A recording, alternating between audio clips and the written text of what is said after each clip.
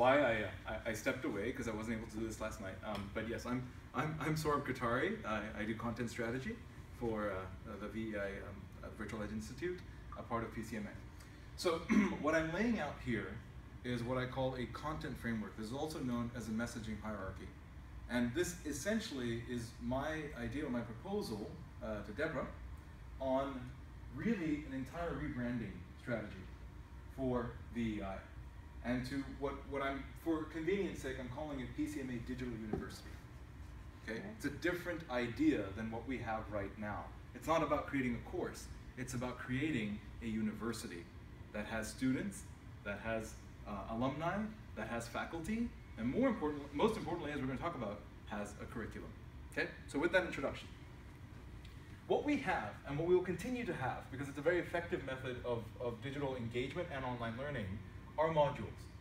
Right? We've already established that our modules, each subject or topic or chapter, is broken into smaller segments. We've got that part already. We get that. What we're missing is an introduction to the module itself, which stands separate from the individual segments, because whoever is doing the introduction has knowledge of all modules. Therefore, the introductions themselves help to set the framework for the module, but also builds the demand for the other ones. Okay? That's the first piece. Everything you see in green is promotional. This is content that we would create and we would use, but is also ideal for promoting to students and future students to get more demand. Once we've built this, which you've already built, right? The first thing I want to talk, I'll come back to promotion and practice and live events, which is the left side of the board. The very next thing we established, as we already did, is a certain percentage of this, or so many hours, will constitute a continuing educational credit, right? A certification from our part. What we also have the ability to do is decide, in whatever combination we like, and in whatever series of cadence we want, a series, just like you would a class, that is a webinar series, that all gets partial units of accreditation. So if you go to the series, you will not graduate. Even if you do the whole thing, you won't graduate. There's still a little bit left that you have to complete. But every time you go to one of these, you get partial accreditation. So you also get recognition. Most importantly, we get to know who you are. And you didn't commit to all of this. And we'll badge you. We'll give you recognition for every webinar that you're coming to, because you are essentially getting the learning content. The other version of this is not the entire content, but it's a summary of the webinar, which is not accredited, is a podcast. Believe it or not, tens, if not hundreds of thousands of people still listen to podcasts when they're driving, mostly, okay, or when they're on planes. This is content that we're giving away that's value added, but it's not accredited, and it doesn't cost them anything. This is a marketing strategy, the podcast itself. Once we have all of this content, so I could have drawn this out, but then I would have to ask everyone to move, so I didn't.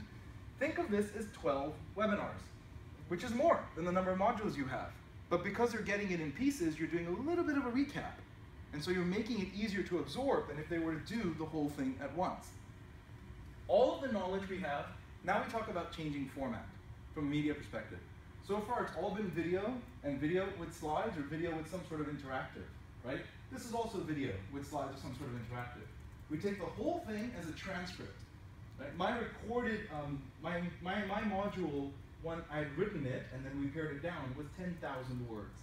Right? That's how much the video comes out to if you do that much, and then we pared it down to about 3,500 for what I actually recorded.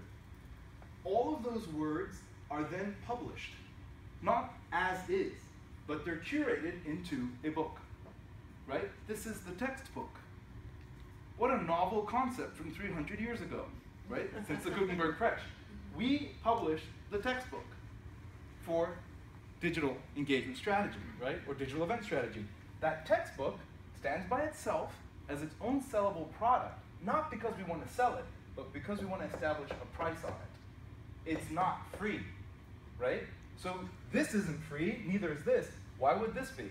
If you would like to learn this in a book, and when I say a book, it's not the textbooks I grew up with, it's the textbooks now, which are basically magazines, right? They're very interactive, very visual, but it's another format for what we've created. It's the transcript taken into another format. So you don't have to consume digital media to learn about digital media, because a lot of the people we want to teach are not comfortable consuming digital media, believe it or not, okay? Once we have the textbook, we then have the opportunity to create very light versions of the written content too, and to blog this till the end of times, because we have a textbook on the topic. Now, once people have decided on their engagement strategy for the content, in whichever way it suits them and whatever pricing model they want, one component we're missing if we want to be an educational institution is we do not offer people the opportunity to practice the knowledge that they have learned. Our engagement ends with them basically after 14 hours, as we said, good luck. That's not right.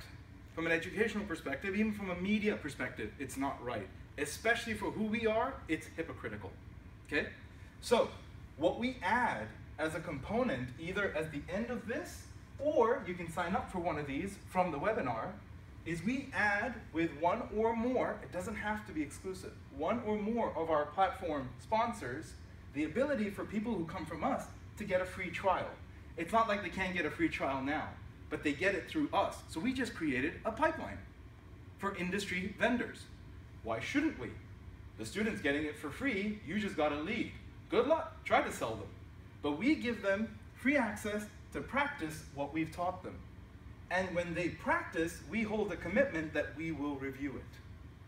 Because we are an educational institution now, we're a university. If you do your homework, you do the term paper, or you do extra credit, which is what we should consider this, right? It's either the term paper or extra credit, of course we'll review it. And somebody will review it, will give you your feedback. And either you're done at that point because you've actually done a digital event now. You practice one, which a lot of people have told me over the years they wish they could do. I wish I could have done a virtual event before I had to do my virtual event. There's so many things I wish I had known, right? I just don't get the opportunity to do that. So we practice not just how you do webinars, right? And not just how you do hybrid via webinars, but full-blown virtual environments, which are still out there and still have a purpose for people that need them, and how to optimize for mobile. So we practice what people actually need as a part of what we offer with sponsorship for one or more industry platforms. All of this content and every piece of it is also available in our in-person events. But they're two different offerings. Since we already have a bank of subject matter experts, right? Each one of these sessions, I wanted to just call this out when we do it in the webinars to explain what these lines are. When we do it in the webinars, we don't do the whole segment. We don't have to do a whole segment, but we can take pieces of it and put it in, and we can literally take pieces of the segment and play it in the webinar. It's just about how you position it. Nobody will mind. They actually want that content. The same idea applies to the in-person events. In our agenda, we have a certain percentage of our in-person agenda that is actually our subject matter experts. It's our faculty. These are the people that you're coming to this university for. So when we have an in-person event, you shouldn't be surprised that those speakers are there, but they're not delivering their entire segment. They're not even their entire module, not even an entire segment. They're delivering pieces of it. This is the ultimate teaser to get your certification. Oh, I wish you would do the whole thing, because I just got that much of production, but I really want to learn the whole thing. Well, you're right here, just sign up. Sign up for the university, right? And you're not ready to commit? Sign up for the first webinar. At least get a partial credit, right? I honestly think though, because of the credibility of PCMA, you could also offer the entire course as either a day before or a day after the live event, as this is your hands-on one day do it all. And we know it's all digital media, but some of the people that taught this are going to be here. They're speaking at the event. You will get some of these sessions live. Oh my gosh, nobody gets that, right? I get Q&A with this guy, where I get Q&A with this gal via video. 3 of my presenters would actually be here. Oh yeah, I'm going to do the whole thing when I'm at the event. Bumping not just registration and certification, but registration for your event as well, right? It's an add-on to your event. And that's why just to summarize, that's why I feel that we really do have to change the branding from a course as part of a division of the largest meetings association in America to really just call out what you started. It's yours, it's PCMA. Make this PCMA digital, make this strategy PCMA University. So last piece here, promotion. From the segments that we gather, some of these segments, 1 minute or less, are actually good enough that if we were to package them with a little bit of an intro, they would sell the course. They would sell that module. The entire module would be sold by just that 45-second soundbite. Oh, that was good.